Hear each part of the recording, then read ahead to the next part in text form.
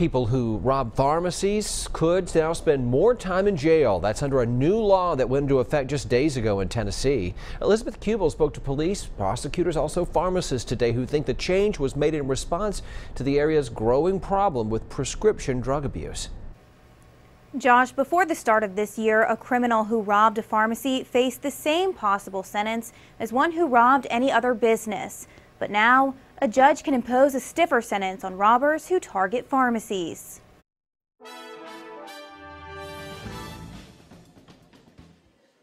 Barry Walton's Kingsport Pharmacy has only been robbed once since it opened in 1989. But he says some other shops aren't as lucky. There are several pharmacies in our region that have had multiple robberies. It's a crime Kingsport Police Department officers know well.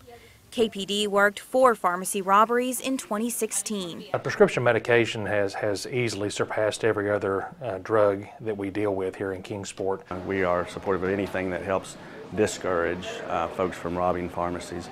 And a new Tennessee law aims to do just that. As of January 1st, a judge can use robbing a pharmacy as a factor to make a defendant's sentence longer. I think the legislature was looking for something else, a way to protect pharmacists who are standing in harm's way, unfortunately. The biggest issue with pharmacy robberies is the people committing these crimes are not always thinking clearly when they commit them. But Patton and Harper are both hopeful. The change makes would-be robbers think twice. The fact that defendants could potentially be serving longer sentences, hopefully that has some sort of deterrent effect. So drugs stay in the right hands and pharmacists like Walton stay safe.